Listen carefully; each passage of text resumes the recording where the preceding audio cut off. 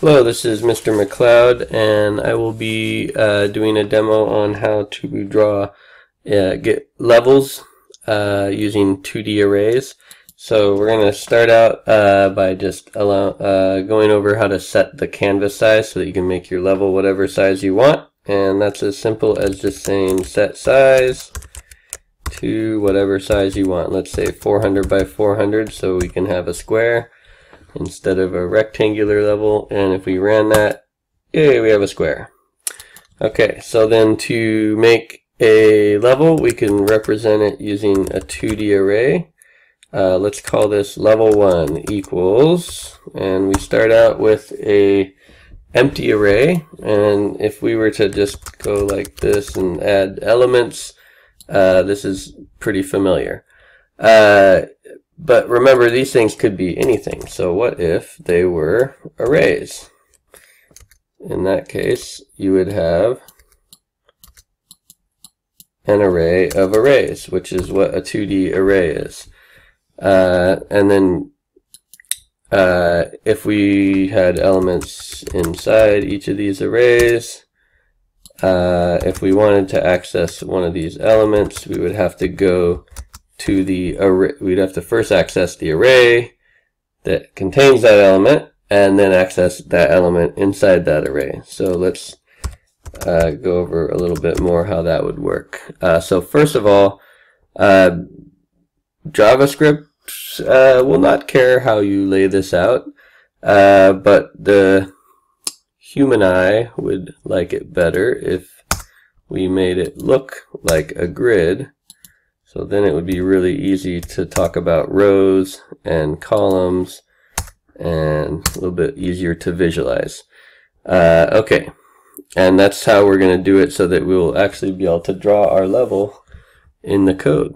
So first let's talk about rows and columns. So each of these arrays that is inside of the outer array is a row. So this would be like row 0, row 1, and row 2, and then each of these items inside each row is in a different column, right? So column 0, column 1, and column 2.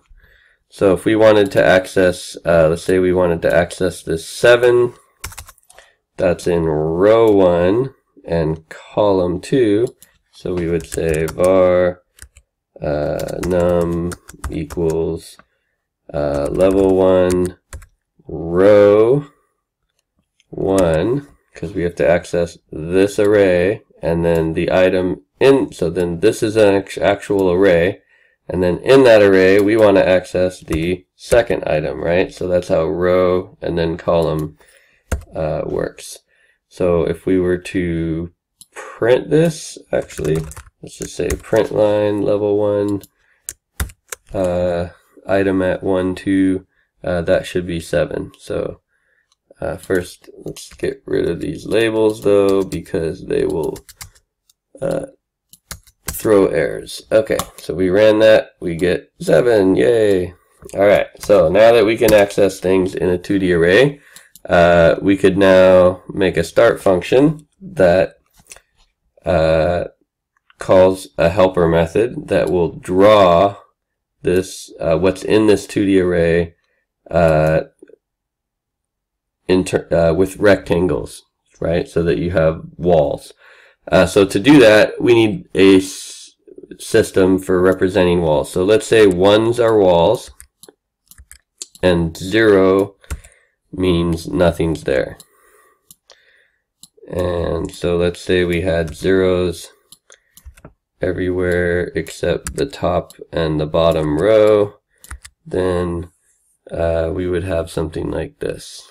Okay, so then let's make it so that it will draw that up here. So we say function start draw level, and we're going to pass it level 1 because this is going to take an array or a 2D array that represents whatever level we want to draw. So we don't want to hard code it to always draw a certain level. Okay, so function draw level is going to take some array, 2D array that represents the level, and it will do a double for loop that goes through each row and column and either draws a wall or not. Okay, so for now we could say for row equals 0, row less than level 1, and then the number of rows is just the length of level 1, right? So dot length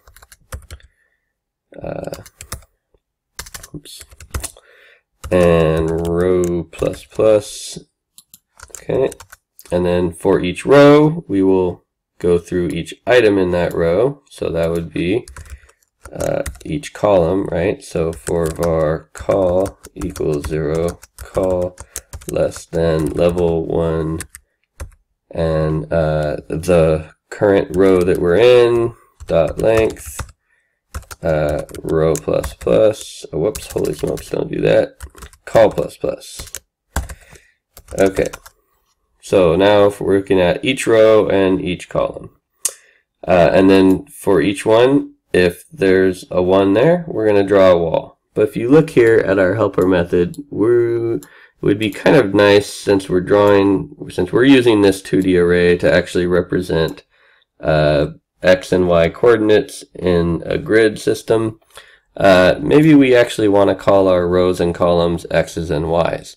So in that case, if you notice, the rows are listed vertically here, so the rows are like y's and the columns are horizontally, so the columns are like x's. So we could just change all these to y's and change all these to x's.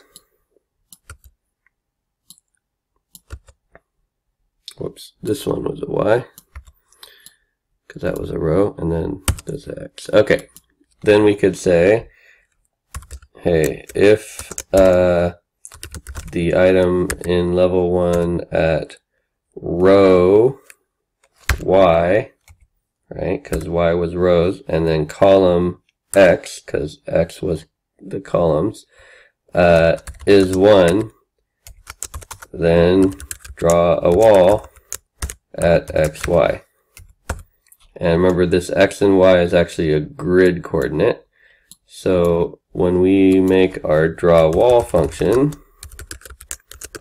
first thing we can do, we'll call this gx and gy,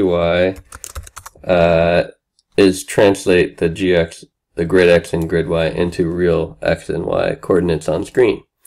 So we could do that by saying, alright, x is whatever the grid x is times the size of each grid, which is, they're each 10 by 10s, or SnakeDim by SnakeDim, so we should use SnakeDim, not 10, since that's more generalized. And then var y equals gy times SnakeDim.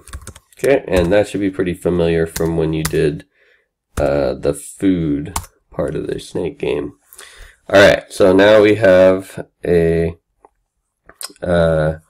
grid coordinate. So we have, now we have real screen coordinates. We can make our wall. So wall equals new rectangle, SnakeDim by SnakeDim. Okay, and set the color to wall color. Alright, and we're just getting that from this constant I had up here. So that's wall color. And let's set position to the x and y that we just calculated. And then we just need to add wall. Alright, so if we ran this, it would call draw level, passing the 2D array that is our level 1. And then this would go through each, oh, whoops, holy smokes. That should be level not level 1. Otherwise, if we tried to pass it a different level, it would say, nope, I'm going to draw level 1. So change all these level 1s to level, because that's the variable that really is the level in this method. Okay, that would have been bad. Alright, so now it's going to go through that 2D array and call draw wall on each item that is a 1, and so we'd have a wall there. So let's run that. Hooray, there's our little wall up there and a wall down here. So now this clearly isn't the entire level. Well, it could be, but this would be a pretty lame level because it doesn't cover most of the screen. So we want it to cover the whole screen. So let's make this continue 1. Okay, so to save a little time, here's what we get after some copy pasting. We got a 40 by 40 level filled with mostly zeros, but a wall at the top and a wall at the bottom. And you can visually see there's the wall and there's the wall. So if we ran this, yay, there we got a wall on the top and the wall on the bottom. So if you wanted to add more walls all over your level, you just go where you want to draw it and just put little 1s in place of the zeros, and you can literally draw your level right here. So let's say we wanted a room right here. We could just put walls kind of in a room shape, and let's say there's like a door at the top and a door at the bottom. If we ran that, yay, now we have a room. And so you can see we could put a little room in the corner here. Maybe there's like only one way in, and it's like right at the wall. So getting food in there would be a little tricky. Alright, so you guys can see where you can actually see the level here, and you can see that this turns it into an actual level that you could, if you put the rest of your snake code into this code, you would have a full snake game with at least one level, and you could add more levels as you go. I hope this helps you make a cool snake game. Enjoy!